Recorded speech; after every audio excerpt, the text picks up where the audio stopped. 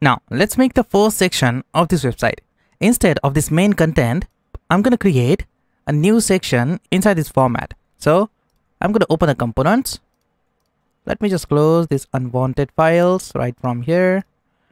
I'm going to open my component, and here I'm going to create a new file with the name section1.js.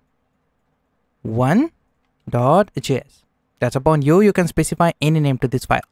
Inside this file, I'm simply going to create a React functional component, something like this. Let me get rid of this import statement. Let me save this. Back to the index.js, and here I'm going to import my components. So I'm going to say import section from the components section1. So I'm going to say here section1, and I'm going to grab that and paste that instead of this h1 heading tag, something like this. So now when I save the changes, I'm going to have this section1 between this header and this footer. Just out of that, inside this section1 right here, inside of this div, I'm going to say section, and then I'm going to specify some Tailwind classes here. So I'm going to first specify padding by 16. So this will specify top and bottom padding. Then I'm going to create a div inside this section and add h1 heading tag. And then I'm going to specify heading to this section, which is trending. Let me capitalize this first letter, save these changes, and here I'm going to have this trending title. Then I'm going to specify some Tailwind classes to this division tag. So let me just specify here class names, container, mx auto, md, padding x 20. So I'm just going to specify this padding x 20 when the viewport is greater than 768 pixel. Just for that, let me save this to this h1 heading tag. I'm going to specify class name, font bold, text 4XL, padding bottom 12, and text is going to be center. So this will center this text. You can notice. Now let me first open the finished website. Inside this first section, we have this h1 heading tag with trending title, and then we have this blog post. Inside this blog post, we have the image, blog category, its title, subtitle, and the author. Let's create this section in our website. So I'm going to just back to the section1, and right down here, I'm going to create a new blog post section. So what I want to do is, instead of adding all the blog post code right here, let's create a new function here. I'm creating this function because I'm going to iterate over this blog post using an array. So if you have to iterate over JSX, you have to put that in the function. So you can iterate over this JSX and pass different values to it. I'm going to say here function, and I'm going to name it slide, because I'm going to put this function in the swiper slider. I'm going to specify function name slide. Later we'll understand how you can add swiper inside the first section. Just for now, let's specify here slide and pass here a function. Then I'm going to return JSX. So we pass here return statement and create a division tag here. And then I'm going to call this slide something like this. Now inside this function, I'm going to create two columns. In the first column, we have this image, and in the second column, we have this information. So here I'm using grid layout. So I'm going to specify class name, then specify grid. So this is going to specify display grid to this division tag, and then I'm going to specify md grid calls to. So I'm just informing that after the md breakpoint, means after the medium size of devices, after 768 pixel, I want two columns.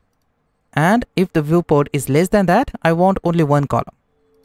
Just out of that, inside this div, here I'm going to create two columns. So I'm going to create two division tags here, like this. The first division tag is for image. So we pass here class name image, and the second division tag is for the blog information. So we pass here info. Inside this first div right here, I'm going to add the image component. So we pass here image. So we're first going to import the Next.js image component. Instead of using img in Next.js, we have an image component. So we pass here import image from next image, and I'm using this image right here. So I'm going to say here image like this, and to this image I'm going to pass source. Now because I don't have any image right now, I'm going to leave this source as it is, and then I'm going to pass here width. Width is going to be 600, means 600 pixel, and height is going to be 600 pixel. Now if you remove both these properties from this image component, then that is going to return an error message. Let me show you. If I remove this width and height, you can see image missing requires source property. If I specify here some source property, something like this, then you can notice with source, you must use width and height, or you can use layout fill property. So whenever you use image component, you have to pass width and height or layout fill. So let me just pass here width and height. Let me save this. So that will just solve this problem. I want to specify image to this source. To specify that, we need to first import images inside this project. So what I'm going to do is, inside this public folder, right here, inside this public folder, I'm going to create a new folder and I'm going to name that folder images. And inside these images, I'm going to put all the images of this project. Don't worry, you can download all these images from this 04 section 1 Git branch. So you have to first open your terminal and check out in 04 section 1 Git branch. So now once you check in inside this section 1, you need to just check out your public folder, and inside that you have images. So once you have your images, let me just use that in this project. To use image in the Next.js, you need to specify the relative path to the public folder. So if you have images inside this public folder, then you have to just specify here a /, then specify your images folder, and then you specify your image. So inside these images right here, you can see inside these images, we have this img1.jpg. So I'm going to specify that here, img1.jpg. Let me just save this. You can see I'm going to have my image in the Next.js application. Next.js will automatically optimize this image. Now, just out of that, once you have your image, let me just grab this image and put that inside a link component. So when we click on the image, we can easily navigate a user to the blog post. At the top here, I'm going to say import link from the Next.js link. And I'm going to say here link. Inside that, we have an anchor wrapper, the anchor tag wrapper. And then I'm going to specify href attribute, which is going to be the root route. Later, we'll specify the route path to this href attribute. Just for now, I'm going to leave this as it is. Grab this image, cut this right from here and pass that between this anchor tag like this. Let me save this. So now when I hover on this image, you can see we have this hand icon. And now when you click on this image, it will navigate you to the root route. Just for that, inside this info right here, we first add the category. So we create here a div with the class name category. So I'm just going to pass here cat. Then I'm going to add here link component and add href attribute to it. It's going to be the default root route. Just out of that, I'm going to add here an anchor tag, something like this. And inside this anchor tag, right inside it, I'm going to specify the categories. So I'm going to just specify here business and travel category. This is just a hard-coded value. When we access the data from the database, I'm going to replace this value with the database value. Just for now, I'm going to leave this as it is. Now let me just save this. Oops, something went wrong.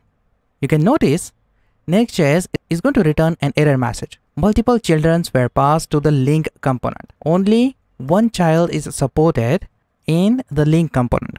If you check out this link component carefully, then you can notice you only have one child, but you're still going to get an error message. This is because you have this space here. Link component is going to consider this space as another component. So in Next.js, when you use link component, you have to take care this thing as well. So just get rid of this white space, save this file and reload it. Now you can see you have your category. Just out of that, to this category, we specify some classes. So I'm going to specify some classes here. Text orange 600 and hover text orange 800. Something like this. When I save the changes, you can see we have the text orange category. Just for that, let me copy this link component and paste that just down here. And instead of this business travel, I'm going to get rid of this business travel and pass here a publish date. So I'm going to say here hyphen July 3 and 2022. I'm going to get the publish date as well. And then I'm going to change this color. So I'm going to just change this color to gray 800 and gray 600. Save this. You can see I'm going to have this gray color to this publish date. Now just out of that, let me create this title, this description and the author. So I'm just going to create here, just out of this div, here I'm going to add another div And I'm going to name this div title. And here I'm going to add a link component with href attribute. Inside this, I'm just going to pass default root route. And then I'm going to add here an anchor tag. And inside this anchor tag, I'm going to put some text. So I'm going to just copy this title and paste that right inside this anchor tag. Let me save this. Here I'm going to have my title. Just add that to this anchor tag. I'm going to specify some class names. So I'm just going to first specify text 3XL. This will increase the size of this title. Save this. Then I'm going to specify MD text 6XL. So after the medium size of devices, I want this font size. And I save the changes. You can see it's going to change the font size of this title. Then just out of this 6XL, we specify font bold, text gray 800, and hover is going to be text gray 600. Save this. Here I'm going to have my title. You can see. And just out of this title, we create a paragraph for the description. And here I'm going to copy this description and paste that here. When I save the changes, I'm going to have the description. Let me just specify some classes to it, some Tailwind classes. So we pass here class name, text gray 500, as well as we pass padding y 3. This will specify top and bottom padding. And right down here, we pass the author. Later we'll create this author section, but just for now, I'm going to add here h1 heading tag with author. Save this. And as you can see, the first section is nearly ready. Now just for that, I want to center this content. To center this to this info right here, we pass flex, justify center, and then I'm going to change the direction. So we pass flex column. Save this. This will center this section, something like this.